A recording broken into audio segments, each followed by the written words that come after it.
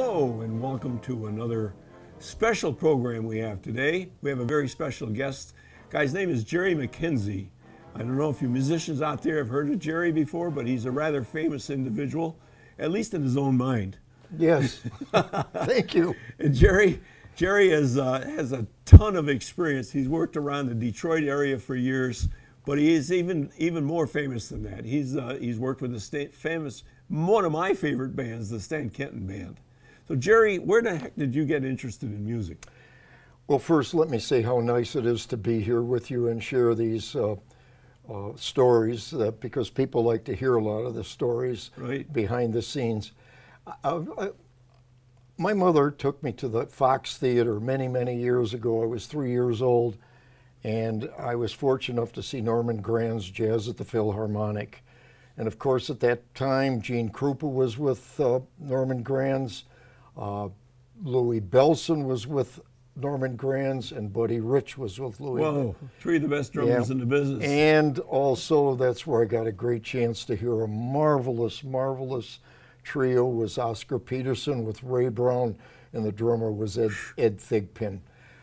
And at that time, I became engrossed in watching Gene, and to make a real long story short, I told my mother, I said, that's what I want to do. I want to play the drums. And how old were you at this point? I was 3 years old. Oh, jeez, that's great. And fortunately, to speed it up, the story, at age 6, my mother was fortunate enough to find a drum teacher at age 6. So I started at age 6, George.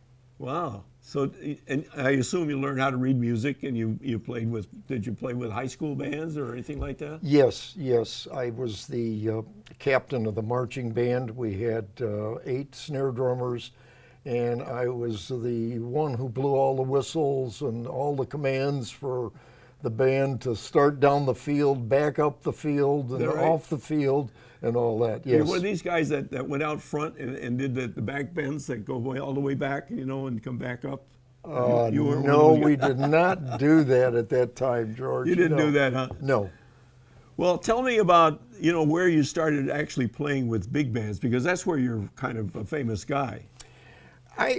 My first big band was actually, believe it or not, was the Glenn Miller Band, under the direction of Ray McKinley. You played with that band? Yes, I went, and I also did some musical things with Tex Beneke, who led the band at that time. Oh, yeah. Tex Beneke. Ray was, I was on the band when Ray McKinley was with the band. Okay. And Ray and I shared the drum chair. So I was mainly known as the ballad drummer. And how old were you at this point? I was 20. 20 years old, wow. Yes. What a great experience. Actually, just shy of 20, And I was on the band at that particular time with Ray. And at that time, so many bands were touring, George. They were all touring. We used to bump into other bands, and Stan Kenton. We would be checking in the hotel. Right.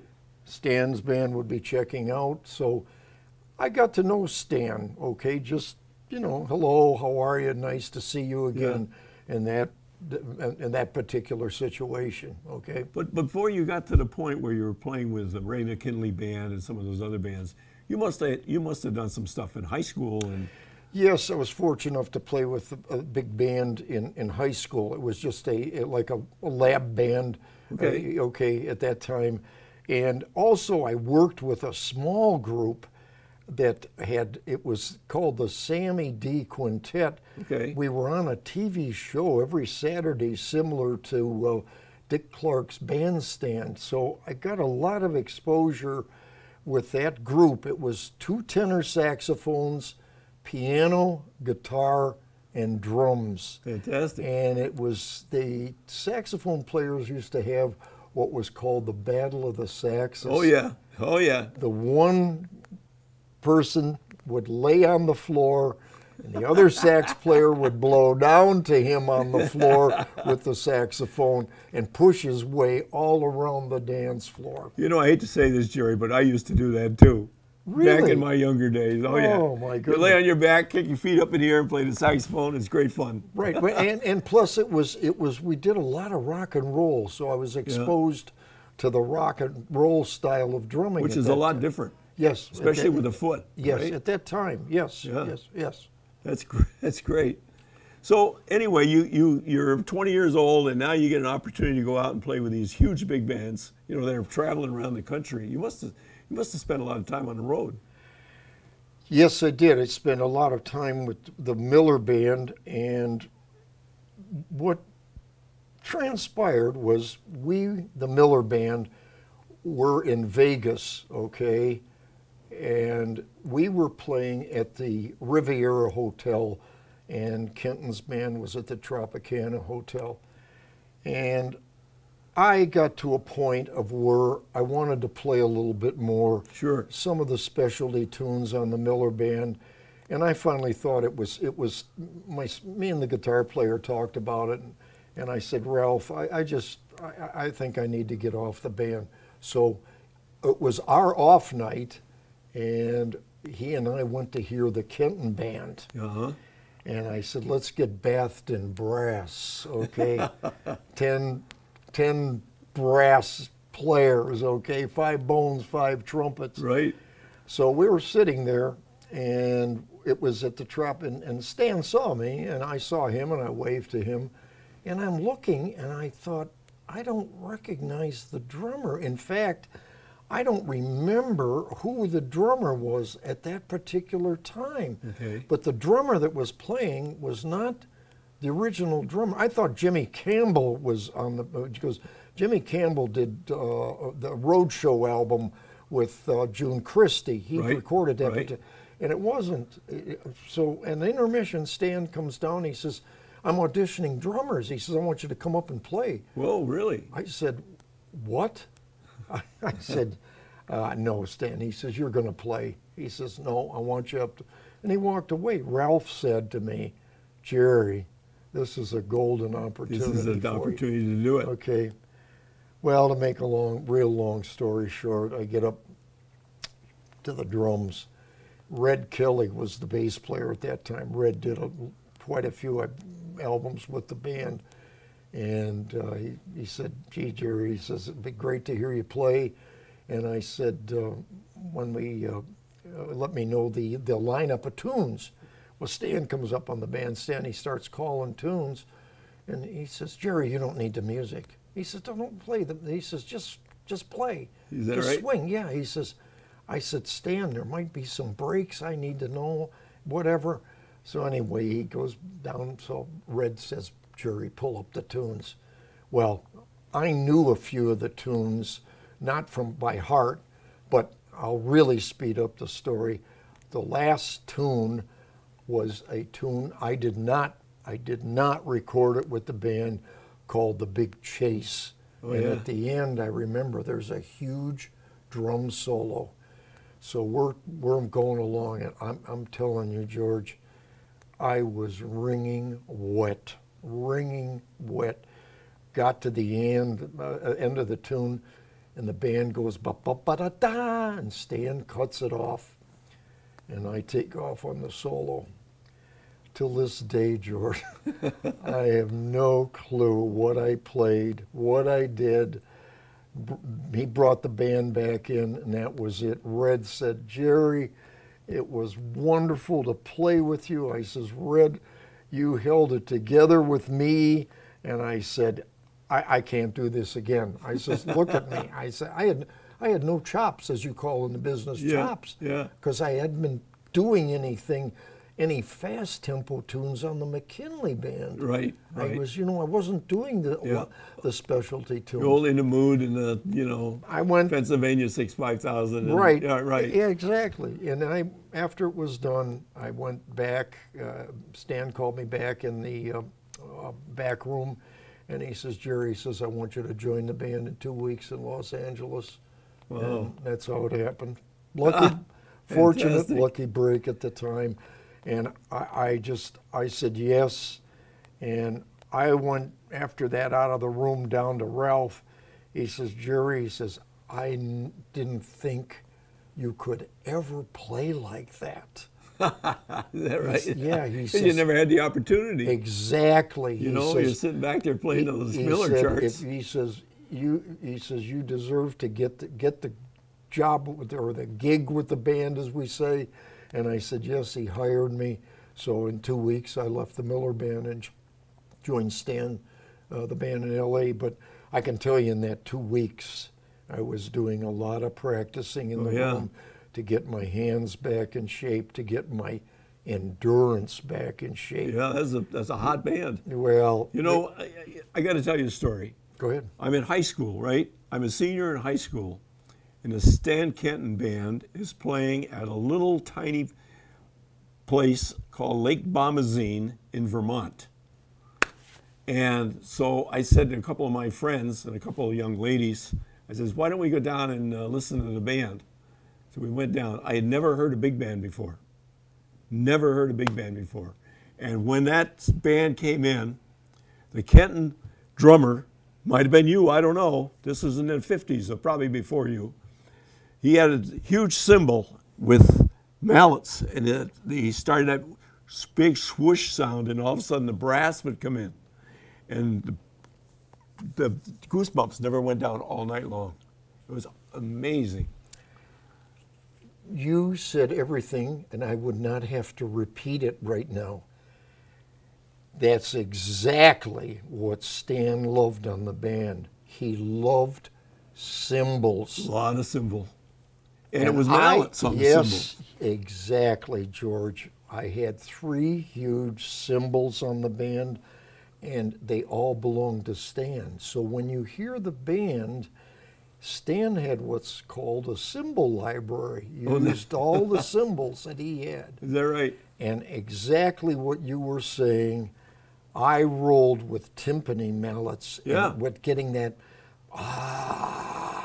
before the band came in, and Stan would always give me that, like, give me more cymbals. Yeah, right. I thought I would roll with timpani mallets on those cymbals. I thought they were going to crack, George. Yeah. I'm serious. And I got metal shaft timpani mallets in the hardest beater album, the mallet itself, right? The mallet sound, okay, on those cymbals that I could possibly get. Unbelievable. But what a sound. Yeah, when we used to play the theme song, you know, Artistry and Rhythm, I used to roll on the cymbals for about 3 minutes till I kept going and going and going and going till finally he brought in the band. You know? So, oh yeah, he loved cymbals, and it was unbelievable the power that I needed to drive the band. And also, let me step back when you went to hear the band. What a coincidence that you mentioned to me where you got Stan's autograph in Torrington, Connecticut. Lived in Torrington for about 10 years, and he used to come through town every once in a while and play at the local theater. And we'd go down, and I had a chance to buy one of his albums there, and went to the bar after. Of course, Stan was there, and half the band was there. And I got him to sign the album, which is great. I know, and you showed it to me. And when I played that venue in Torrington, Connecticut, it was a theater, and it was up on a kind of up on a hill, and it wasn't a real large theater, but it was acoustically. That's one it stuck out in my mind, and what a small world that you brought that up about Torrington. The acoustics in there were incredible. Yeah. The drum presence in there, the brass presence, the whole presence of the band. It was just fantastic, and I never forgot it. Never forgot it. Torrington's you talk about a small world. I know. That you mentioned. When you mentioned Torrington, Connecticut to me, it was unbelievable. But he always did his bit with the peanut vendor, and put the brass out in the audience. And a couple times I saw him, he would take the trumpets and place them strategically around the audience and do the peanut vendor, and they would start that da-da, and they would all start that clashing harmony, and he would do that. Exactly right. Or when he stationed them at various, like you said, various places in the audience, eventually, well, I shouldn't say eventually, the 5 trumpets were right together, right just in front of me, and they were all trying to screech as high as they possibly could on the peanut vendor. And you can still hear. Yes. Let me tell you, George, there are tunes with that band that I can, they're so vivid in my mind. Yeah. I was so fortunate to play with that band on 2 occasions. I joined that band in late 58 into 59, okay, into 59, and then left the band, and I was a 10-year lag time. Okay. In 1972, Stan called me out of the clear blue. I get a phone call. I'm down in the basement playing on my drums, and the wife said, "There's a phone call for you." She says, "I don't know who it is." I says, "Well," she says, I missed the name. So I grabbed the phone. I says, "Hello." He says, "Jerry, this is Stan." I says, "Stan?" Stan who? Yeah. Well, he says, "Stan Kenton," and he come right at me. He said, "Do you want to come on back on the band?" I was beyond, steps beyond stunned. I said, "Yes." And I went back to, again, move the story along. That's when I was fortunate enough to record the double package album live at Butler University in Indiana, called Live at Butler University with the 4 freshmen. Oh, yeah. So I'm on that album. Plus, they had enough music, George, that they recorded a second double package album of just the band. Really? So I did 2 double package albums there. Wow. Yeah. So I was steps beyond fortunate to do that. Seriously. And I mean, the 2 albums that I got Grammy Awards for, the band got Grammy Awards for, that I was fortunate enough to record, was Kenton's West Side Story. Oh, wow. That's a great one. And the Adventures in Jazz album. So those 2 albums. Yeah. To make a real long story short, the West Side Story album was a very, very difficult album. Oh, yeah. Johnny Richards was the composer, arranger for that. And again, Johnny came to me and he talked to the rhythm section, and it was interesting. He says, "Jerry, I know how you play." He says, "I don't want to take anything personal by this." He says, "What I have written in the drum parts," he says, "I want you to play those verbatim. Really? Play them exactly the way I wrote them." He says, "They'll work." Well, I had the utmost respect for Johnny Richards. Oh, he's a terrific arranger. And they did. So when you hear me play on there, they're played exactly the way that Johnny Richards wanted them played. Okay. Yeah, he was a heck of an arranger. Oh, yes. Wow. Oh, there was so much. I get excited about this. I mean, and again, I had so much respect for Lenny Niehaus. Oh, yeah. Lenny's things were so musical. And you obviously you know that he did all the music writing for Clint Eastwood. No, I didn't know that. Oh yeah, he does all. If you see the liner credits for music and that, you'll catch Lenny Niehaus's name. But I did a fun album. It was called Adventures in Standard, which were all short tunes, about maybe 2 minutes and 30 seconds or whatever. And Stan wanted to use those for filler tunes on the radio, and I knew the way Lenny wrote that what was coming when the brass was coming in, the fills and the feeling that Lenny wanted with it. Those were fun charts to play of his on the band. You know, the one album that I have, I think that he wrote most of the stuff, was one called The Ballad Side of San Kenton. Yes. That was all mostly saxophones. Yes. A lot of saxophone stuff. Yes, yes. I did not record that album. No. But that was a great one, and he has done a lot of arranging for saxophone quartets, which is kind of interesting. Yes. You know. Yes. And we've played just recently. We played 2 of his arrangements for a concert we did here locally. Oh. Yeah. How nice is that? Yeah. Well, speaking of ballad albums, the very first ballad album that I recorded with Stan was called The Romantic Approach of Stan Kenton. Okay. Then he followed it up with another ballad type album called The Sophisticated Approach of Stan Kenton. Okay. And that was the second one. And then I had the fun album that was really fun to record, was From the Creative World of Stan Kenton Comes a Merry Christmas. Do you have that album? No, I don't. Yes. You led me into, you know, Stan augmented the band and put 4 mellophoniums. Right. I recorded with the mellophonium. Oh, did you? Yes, yeah, I'm on that, yeah, with the mellophonium. So 14 brass, Wow. 5 bones, 5 trumpets, and 4 mellophoniums. So you can imagine the massive sound that is coming at me. And the interesting thing also, the way Stan set the band up, he didn't set it up in the Les Brown style stacked. Right. He set it up in a V shape. Kind of like a V, right? Yes, the saxes were to my left, the trombones were to my right, rhythm section sat directly in the middle. Drums, the conga player was to my left, the bass player was to my right. So the lead trumpet player was blowing right into over your head? back, right over my head. Well, the lead trumpet player's got all the licks in it, as I call it. Right. So when I told Lenny, I had briefly mentioned to Lenny, I said, Lenny, don't write the drum chart. I says, just Xerox the lead trumpet player's part.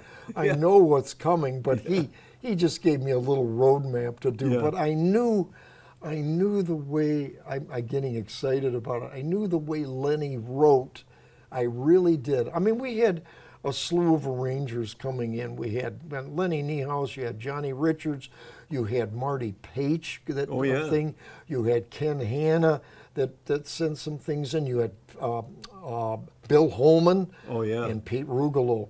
And one of the favorite albums of mine, and my very dear drummer is on it, Mel Lewis is on it. And Mel and I became very close friends through the years. And he played on that particular album. That is one of the most fantastic albums ever recorded by that band, and Mel's playing was incredible. I mean, he was just a very musical drummer, and what I'm leading you into on that particular album, there was I picked out this chart, Stompin' at the Savoy, if you hear it, and I listened to it, and I listened to the way Mel played it. And I tried to get Stan to play that chart. And you know the interesting thing, he did not like nostalgia. He liked to keep surging forward. He kept pushing forward. Well, he pushed forward too much for me towards the end. He was getting into Cuban Fire, and some of these other things were really kind of getting really far out. Well, now, I take it that maybe wasn't a real fan of Cuban Fire, were you? You can be honest with me. Now, this was one of the albums that Mel is on drums. Oh, is that right? Yes, that he played absolutely fantastic. And the way they recorded him, and we played one of the charts on there, and I loved it. It was in 6/8. It's the name of it is La Suerte de los Tontos, and that stands for the fortune of the fools.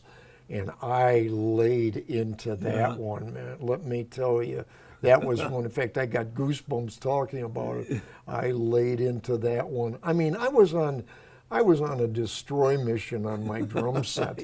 When we did the clinics with the at the schools and that, I had so much fun with those clinics, conveying what I was doing with the band, and things, just basics, to give them to go away with something from what I was doing, Just the simple basics. And my drum teacher, my second teacher, taught me 2 very important things, George, that I've carried through my career, my musical journey. is, Jerry, he says, I'm going to teach you time, being able to swing, read music. He said, the drum solos are just extra credits on your report card. Yeah. He said, don't worry about the drum solos. He said, time. Yep. And that's my signature Yeah. approach is time, because he said also, he says, as you go along and you get into the recording studios, you're going to have to play with a click track. Oh, geez, yeah. And some guys hate that. Yeah, I know it. Some guys hate that. You got to play with a click track, I know. okay? So that was, I was so fortunate to have 2 teachers, and the second one took me at age 11 and then pushed me forward. And then finally he said, you got to come out of the basement, he says, and you got to go out and do it. Yep. He says, and it could be very painful sometimes. He said, you're going to slip and fall, or you're going to fall, or whatever. Yeah. And another thing too, he said, look, some of the people are not going to like your playing. So he says, just prepare yourself for that. Yeah. But I never forgot this either. He said, Jerry, be yourself. And I've never forgot that. Yeah. So when you hear me play, my emotion behind the drums, what I'm doing is coming from my heart, going to the people, Yep. that I'm conveying that emotion to them when I play the drums. And I love playing ballads. I like playing ballads. Yeah. I do. I Yeah. really enjoy playing ballads. Wow. What a story. Well, from start to up to where, But you've been doing a lot locally. yes, locally I've been very, very fortunate. I led my own group. You had your own group at Nicola's there for years. It was Jerry McKenzie's Just Jazz. I was fortunate enough to bring in various people from singers to trombone to trumpet to sax to vibes, etc. I did a rotation in there, Yeah. and we were there for about 15 years, I think 16 years. That's fantastic. And it was just fortunate, but there's so much talent around the Detroit area. I love Detroit. Yeah, I mean, there's all kinds of talent, and I was so The Michigan Jazz Festival Yes. is the best, in my Well, opinion. I'll be there, but Yeah. not playing. Oh, Jerry. Okay, no, not playing. In fact, I finally have decided that it was time, George. It was time to just, I very simply said, and leave it there, with my drum playing, is to go out on a high Absolutely. and leave it there, and just do that. You know, I did just go out on a high. Yes, I miss it, and I will miss my colleagues that I've played music with, and all that. But I can do anything. I can do anything. I could be an MC. I could do anything they want me to do as far as music is concerned. Sure. I'll be at the Michigan Jazz Festival, and also a very, very dear friend of mine, George. His name is Larry Gage. He made a donation to the Michigan Jazz Festival and named a stage after me. Fantastic. It's Jerry McKenzie's Rathskeller stage. That's great. So that'll be it. So, I mean, I just want to say, so I'll be there, and I'll get to see the people that I've seen throughout the years, the people that I know, and just I'm really looking forward to it. Jerry, what a pleasure this has been. We got to wrap it up. Can you believe we've gone through 30 minutes already? Really? Yeah. George, this has been steps beyond This has fantastic. been great. Yes. And thank you so much for coming. It's been a great pleasure of mine. This has been my pleasure for you, and I mean that. And it's hopefully I've conveyed some things to the people. It's been fantastic. And given them some of the insights as far as music, along with you too. And you're still doing all the music. Still trying to do it, Jerry. Thank you ever so much from my heart Okay. to your heart, George. Thank you. Thank you for watching, ladies and gentlemen.